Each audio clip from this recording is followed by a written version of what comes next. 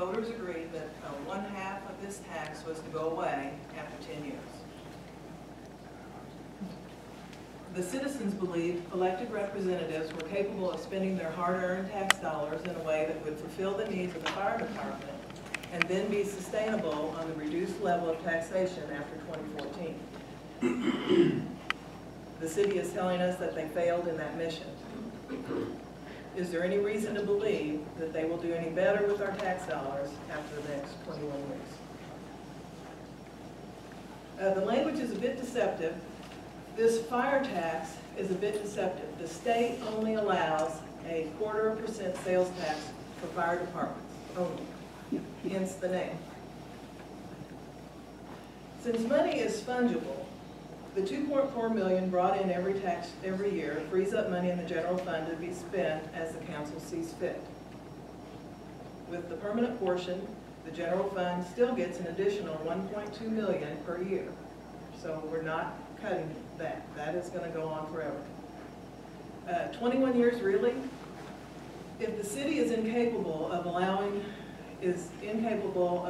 spending with this level of taxation, then be honest about it. 21 years is a permanent tax, with this generation spending money earned by the next. There is no facility for an adjustment of if the economy comes back roaring and the tax money is filling the coffers.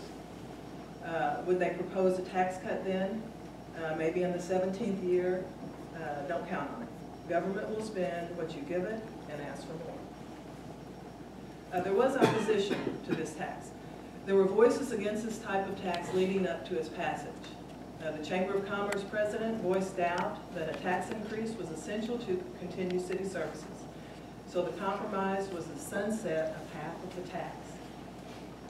So the Chamber was against it before they were for it. Although I don't know that they've made a say in either way.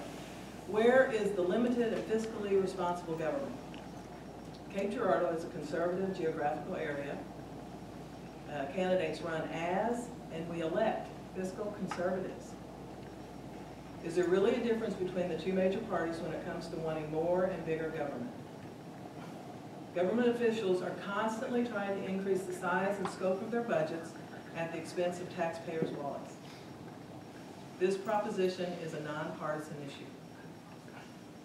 Voters said no to 3 recent tax increases. Will government get the message? Elected representatives work for you. Missourians and Cape Girardeau County citizens have voted down 3 major tax initiatives. Get the message. The increase to the county property tax is clear indication that the message has not been received.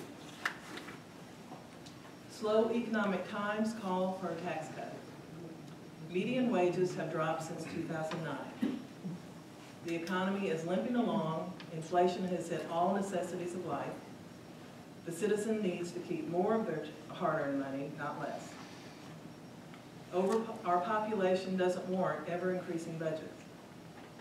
The population of Cape has grown by less than 3,000 people over the same 10-year period. Yet, our budgets have continued to increase every year, even with this yearly sales tax of $2.4 million.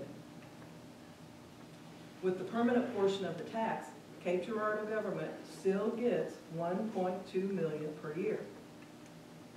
Until we see a great influx of citizens in this area, I think it's time to slow down with the spending. It's a self-perpetuating tax. The more the government spends on capital projects, the more tax money needed for maintenance. Just look around town and think about all the millions needed to maintain the multi-million-dollar projects. We do not need any more for the city to take care of. Just do what has already been promised. Government always wants more. It is the nature of government to grow. Federal, state, county, and city governments will spend everything you allow them to spend. It is up to the citizen to use common sense and say, enough. Does anyone in government stand by what they say? Is it any wonder that people have such a low opinion of government? I wanted to speak on the restaurant tax fund. This restaurant tax was continued for an added source of revenue. If we have such pressing public safety needs, why didn't we use the funds from the restaurant tax to take care of them. That probably would have been wiser than putting in a water slide. I don't know if it sustains itself. The casino tax was supposed to fill in the gaps of our budget. This tax brings in large sums of tax money. This was sold as another way to reduce the taxation burden on citizens. But property taxes have gone up, even though property values have gone down. Every ballot has had a tax question on it. Everybody supports the fire and police departments. The citizens support them both financially and with our prayers for safety. However, the public safety budget has grown by 50% from 2004 to 2014, while the population has grown by less than 10%. This opposition to extending this tax has nothing to do with the people who go out there every day and risk their lives for our safety. It has everything to do with how our hard-earned tax dollars are spent by our elected representatives. This is the 10-year budget total snapshot. And I guess the 54% reduction in our budget was from 13 to 14, where it went from 130 to 71. But I would like for you to look from 2011, 2012, where it went from 60 to 130. So that's kind of disingenuous there. The whole budget from 2004 to 2014 went up 55%. The public safety budget that's in that summary budget went up 49%.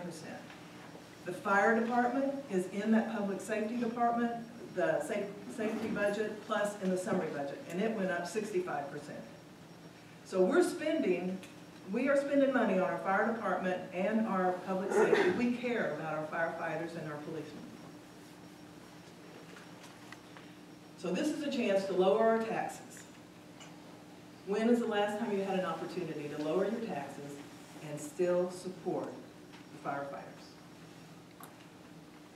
Grab it and vote no on this proposition.